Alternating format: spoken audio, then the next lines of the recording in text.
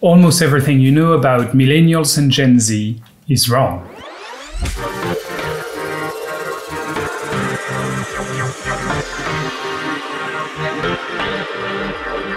Have you ever wondered why millennials are lazy, entitled narcissists that are still living with their parents? Or why Gen Z using TikTok is going to be the end of Google? Have you ever wondered if it's, as you've been told, eating avocado toast that's keeping millennials from being able to afford a home? Newsflash, at once a week, the 2016 Australian avocado toast at $22, it would still take you 175 years to have the right amount for a deposit on a Sydney home. To save for a deposit in a reasonable time, let's say 10 years, you would need to eat avocado toast 17 or 18 times a week and cut that. Even if you love avocado toast, that's hardcore. That means there's about 3 meals every week that are not avocado toast. The discourse on generations is everywhere. For example, you are being told that millennials are a growing electoral force, or you're being told that Gen Z are massively into urban fishing. Whatever that might be, I'm not eating anything that comes out of the Thames. YouTube is also full of generation stuff. A study showed that while only 4% of millennials and older generations believe 13 is an okay age for owning a smartphone, as high as 18% of Generation Z members think it is an okay age.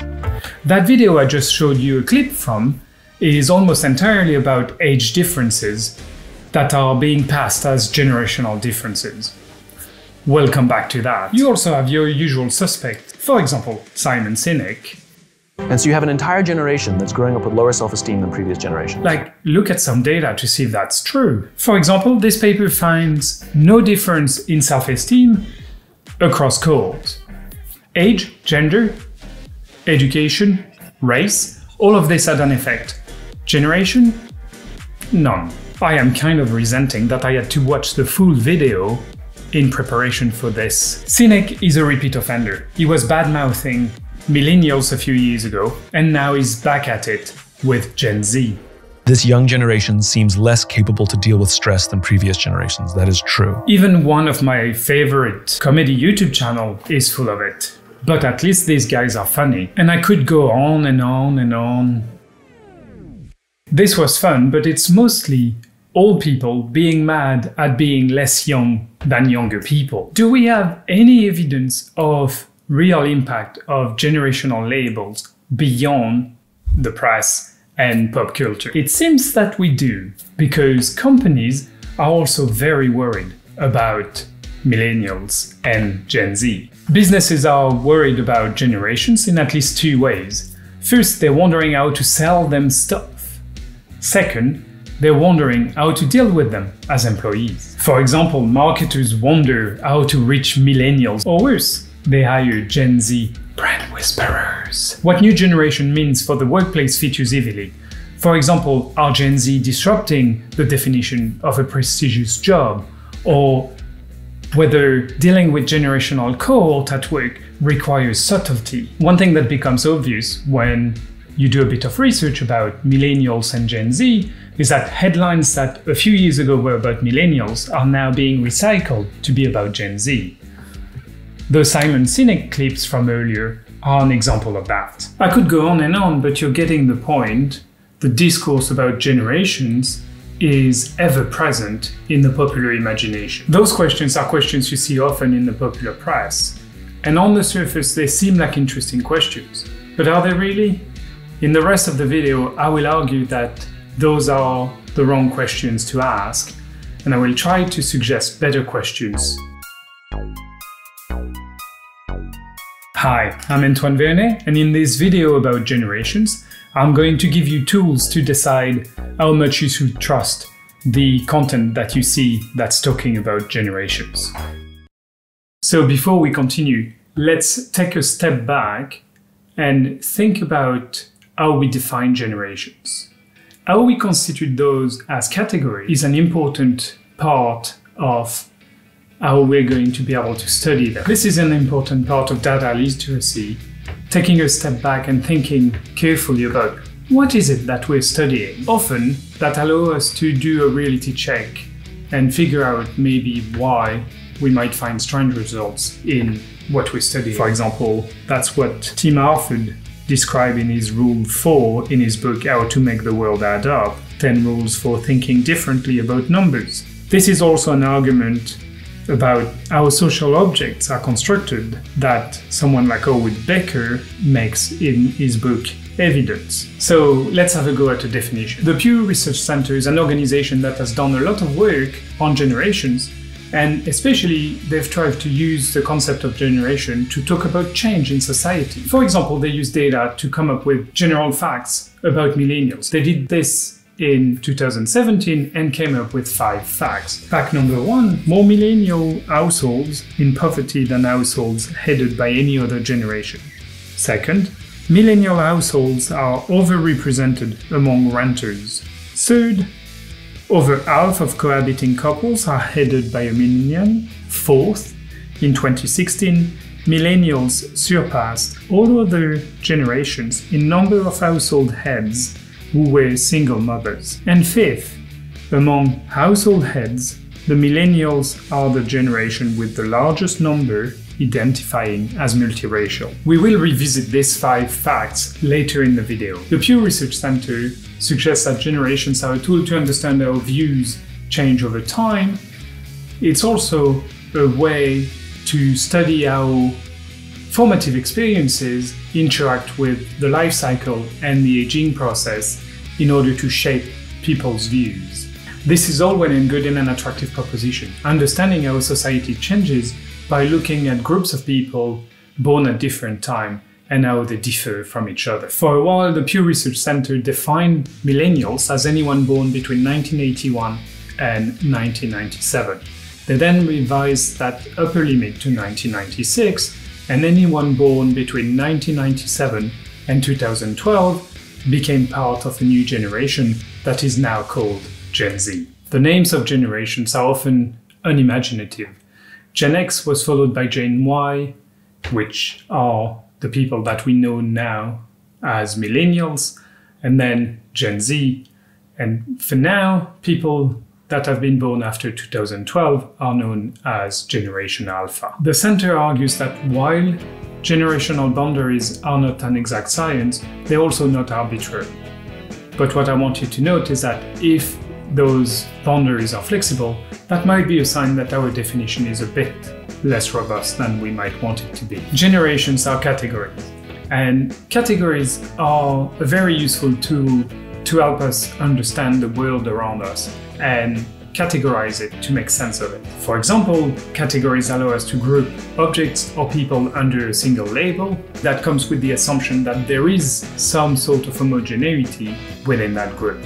Really though, why categories are important and interesting should be the subject of another video. The Pew Research Center uses a range of different indicators to delimit generations. For example, baby boomers are defined by demography.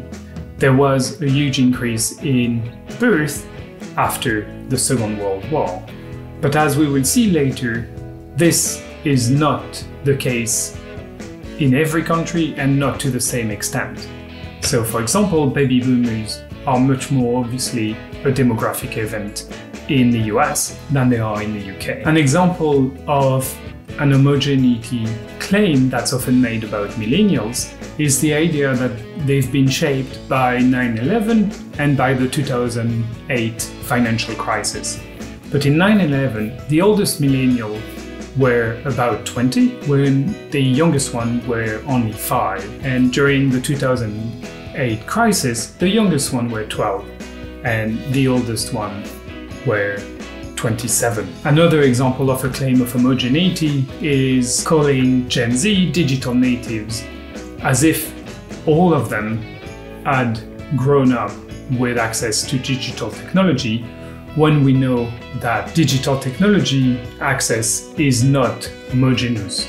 Of course, it varies across different countries, but it also varies within a country between the richest and the poorest in a country. So it does not seem obvious that millennials and Gen Z fulfill either of the two criteria that we've discussed. On the other hand, boomers are a real demographic event. They're also the only generation that's officially defined by the US Census Bureau. So what are we really talking about when we talk about generations? So the whole idea of generation is based around the idea that there is something called cohort effect. And what those are is effects that affect a whole cohort. But those need to be distinguished from age and period effect. Age effects are fairly obvious. They link to the age of the people that are being studied. And period effects are effects that are linked to actual events that are taking place in a specific period. For example, when you describe millennials as the generation that is cohabiting the most, this is not necessarily due to generational effect. That could be age effect. At the time of the study, most millennials were young adults, and we know that young adults tend to cohabit more than older people. Similarly, when we claim that millennials are the generation with the most people in poverty, that could be due to period effect, to the fact that inequalities have increased, and therefore there are a larger proportion of young people now that are in poverty than they were in the past. It's very easy to confound age, period, and cohort effects. Even the excellent economics explained seem to forget to point out the differences in this video. So now that we've discussed the fact that we need to distinguish between those age, period, and cohort effect, what do we really know about them? Well, it seems that in the academic literature on the topic, cohort effect tend to be relatively small when compared to age and period effects. The focus of generation might also mask important differences about how people that are technically from the same generation experience different phases of their life cycle. That could be, for example, because they are from a different ethnicity than the dominant one in their country of origin, or because they are women. This has partially been acknowledged by the Pew Research Center in an article about how they're going to do generational research going forward. In this article, they acknowledge issue with cross-sectional data. They also suggest that they will pay more attention to distinguishing age, period, and cohort effect in the future. For example, if we revisit the 5 facts about millennials that we covered earlier, we do not necessarily know whether what we observe is due to age, period, or cohort effect. There's also a big chance, based on what we know from the academic literature, that the cohort effects are relatively small compared to the age and period effects. For example, saying that millennials are the generation that's renting the most, some of that could be due to age. They will move out of renting and into owning their own home as they age, but it could also be a period effect. Inequalities have increased and millennials might struggle more moving onto the property ladder than people that were young earlier. The Pew Research Center came up with an article listing 5 things to keep in mind when thinking about generations. First, generations are not scientifically defined. Second, labels can lead to stereotypes. Third, when we talk about generation, we emphasize differences across different generations, but we often forget considerable similarities across those different generations. Fourth, the way we have studied generation might have an upper class bias in the way we describe the experiences of members of those generations. And fifth, people change over time. Overall, the acknowledgement by Pew and others that generations are diverse is one of the strongest indictments of the popular view of generation. For example, the description of everyone of a certain age as millennials, Gen Z, or boomers. This doesn't mean that we cannot find differences between people born in different decades, but we need to be careful before we attribute those differences to cohort effect to try to account for age and period effect. We also need to keep in mind that based on what we already know about cohort effect, they tend to be small in many cases. The end of the article by Pew on their revised view of generations is very telling. They say, and I quote, "Our audiences should not expect to see a lot of new research coming out of Pew Research Center that uses the generational lens. This is in sharp contrast with the large number of articles about millennials that they've published over the past decade. I hope that you see now that generational labels are to actual generational change as astrology is to your personality. However, there's a deeper conversation going on in the academic literature about whether the idea of generation is a fruitful concept at all. Broadly speaking, there's two groups. There are people who think the generational label are often not very useful, but that the concept of generation and of cohort as its uses, and other people who think that, generally speaking, thinking in terms of generation has not been very fruitful and we should probably avoid doing it. As for my own position, when I started researching this video, I was mostly skeptical about generational labels.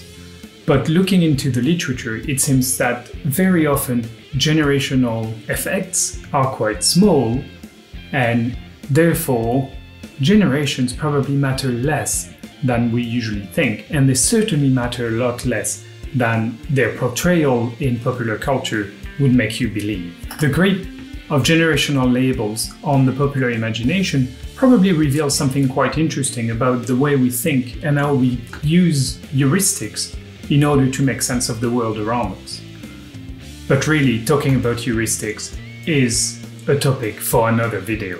One last thing I'd like to leave you with is the idea that maybe the urge of dissing on the youngest generation comes from the fact that we all suffer from the illusion of moral decline.